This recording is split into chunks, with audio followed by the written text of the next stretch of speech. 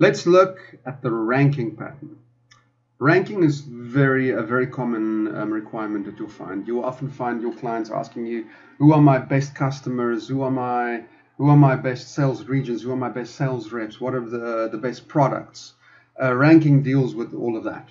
So the different kinds of ranking we'll be looking at is, we're first going to look at static ranking. That's this video. And in the future videos, we'll look at dynamic ranking.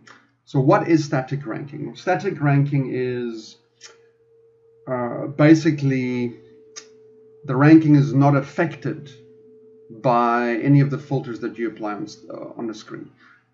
Dynamic ranking is a recalculation is done on the rank depending on the filters you select on screen. So we're going to look at static in this video. Okay, so the function we'll be using is rank X. But more about that as I give you the example. And then let's quickly have a look at the data model over here.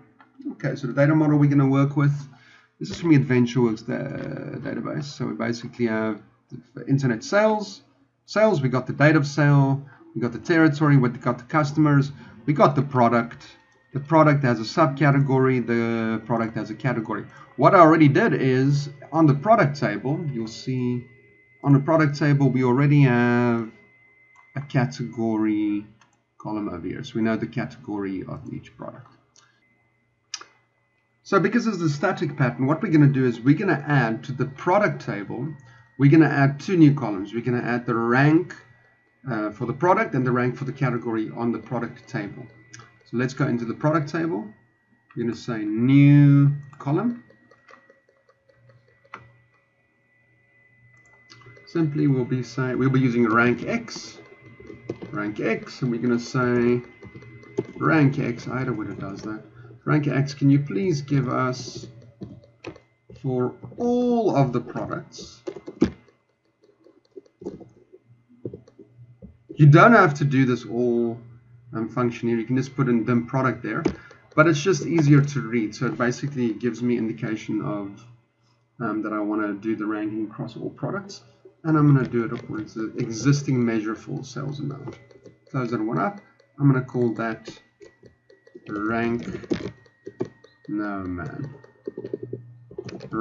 product.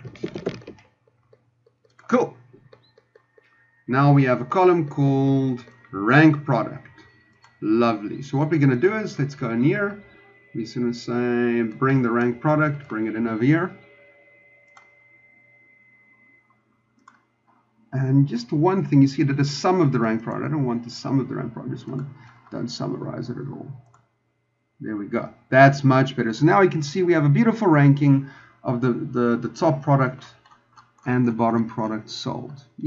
So the product with the least amount of sales at the bottom. So the reason why this is static is, just note this. This is across all sales across all time. So if I look at accessories, you can see accessories only start at 68. So the dynamic pattern will make that 1, 2, 3, but the static pattern will just keep on going. We'll rank it relatively to everything in the product. So bikes, you can see, starts at 1, but clothing will not start at 1. See that? Same thing if it goes for the years. If 2010, see there's a lot missing there. This is based on sales of 2010, 2013. This is the nature of the static ranking, that it doesn't really change the ranking based on the filters you selected. Now let's add the rank per product category, just to show you what that means. Look at this table. Let's bring in the category. We can see that each product has a category. So for accessories, we want to rank the total sales for accessories separate from the product. Okay, so how do we do that? So what we're going to do is we're going to go back into the product table. We're going to add another calculated column, another static one. And this one we will just do simply like this. Go rank X once again. Rank X. Table. So what we're going to use here is, see previously, because we were ranking it across all products, what we're going to do is we're going to use the all except function. That basically, this is going to tell us that we are going to disregard all filters except the category. So this basically means we're going to summarize, we're going to do the rank based on the total sales amount across the category. So here we're going to just say on the dim product table, yes, what is the filter we want to accept. We can say this is the product category. There we go. So we also basically tell it that.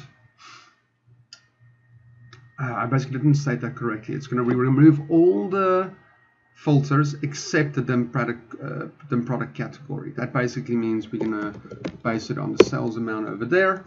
Quite simple. Let's call this rank category. There we go. Rank category.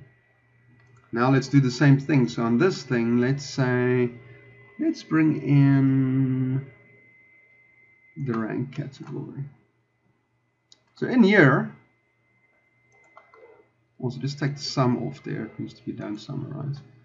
You'll see a lot of number ones. So you can see number one. That's because that's number one within its category. So you can see if we bring in the product rank over here, not the sum, you can basically see we have for product rank we only have one number one. Okay, but for rank category we have multiple number ones. But if you look at per category, let's say for accessories there's only one number one. For bikes there's only one number one. Clothing there's only one number one. So basically it ranks it per product category. Excellent. So this is the static one. Next video we will do the dynamic ranking, which is a little bit more complicated and a little bit more useful.